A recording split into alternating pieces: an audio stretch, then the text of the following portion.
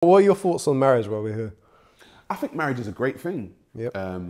I think the union between a man and a woman is amazing. I think that marriages now are becoming like businesses more so and transactions. 50% of marriages end in divorce. Transactions in which way? As in married just for the Be married for, if you can give me this, I'll give you that. And if you can give me that, I'll give you that. Which, if I'm honest, relationships have always been transactional. What I think now is transactions gone on steroids. Okay. I think it's just become monetary, and it's become for clout, and it's become, oh, I want a great wedding, but I don't really want to work on a marriage. Yeah. So it's like, I'll spend grand on a wedding looking like I love somebody. And then in 5 years' time, the marriage is done. And you're like, you spent how many grands on that? Like, you can't get that back.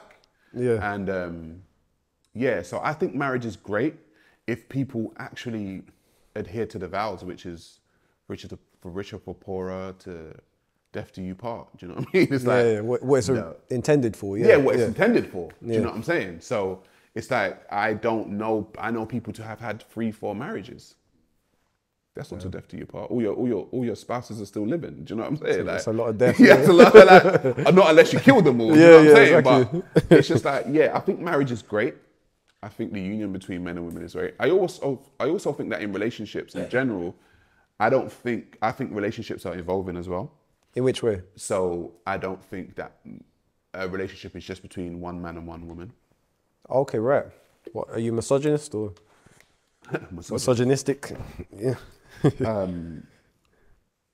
No. Well, probably. But I would say that when it comes to relationships, people have to tailor make their relationship. Okay, right. So if there's a man or a woman and you want to have more than one partner, you have to tailor make it. You can't just be like, oh yeah, I'm just going to have, and I'm going to not tell someone. It's like, they're evolving to the point where women know this is what the whole side chick culture is about. Oh, I see what you mean, yeah. Women know that their man has another woman. And they're open to it now, yeah. They're open to it. So that's, whereas before it was like something hidden, now it's like something out and open, like it's like, oh yeah, I know he's got a woman. And it's like, okay, cool, well, polyandries are out now and polygamy's out now and people can have, more than one partner. I'm just like, I guess they're evolving. Do you know what I'm saying? Would you not say it's reverting back to old times? Where people had multiple wives and this was a normal thing back then? I think it's only reverting back to that space for the people that can afford it. Okay, right. And for the people that understand what it is. Because I've said this many times, the majority of women are looking for a certain type of man. They are looking for a top tier man. The baller, this guy, the guy, high value man. The high value man or whatever. That's what Kevin Samuels used to call it. Oh yeah. And okay, cool. That man's gonna have a lot of options. If all the women are looking for him, yeah, it's true. Now what? Now you know. That's why these side chicks, they know they're side chicks because they know that their man is of value. They know that a lot of women want that guy. A lot of women don't want the guy that works at Starbucks. Do you know what I'm saying? So the guy that works at Starbucks is probably gonna have one woman.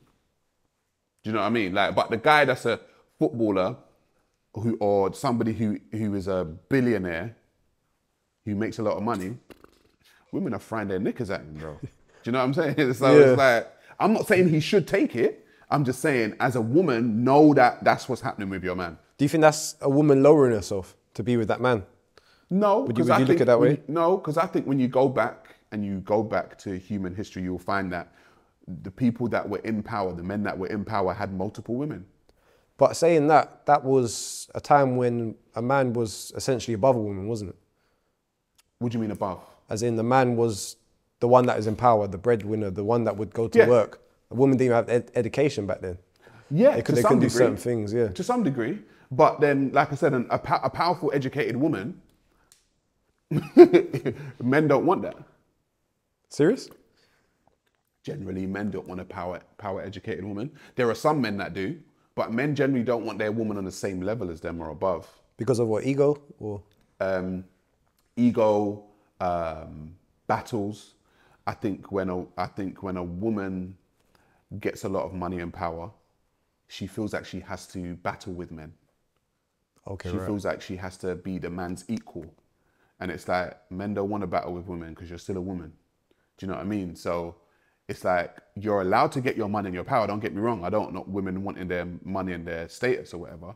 But I'm like, look, you're going to be, the amount of men that are going to be at your door and the amount of men that are going to be at the woman who's on the checkout at Asda who's hot, she's probably going to have more men at her door, because more men are probably higher than her, higher earners. They've probably got more status in society, and she's looking for that. She's on the checkout at Asda, but she's pretty. And a guy always loves a pretty woman. Doesn't matter whether you're working corporate or whether you work in Asda. Like, they want pretty women. Do you know what I'm saying? So if you're a pretty woman who's been in a environment where men have constantly been her equal and she's been battling with them, she has that same attitude and takes it into a relationship, it's just not going to bode well for the man. Do you know what I'm saying? Yeah.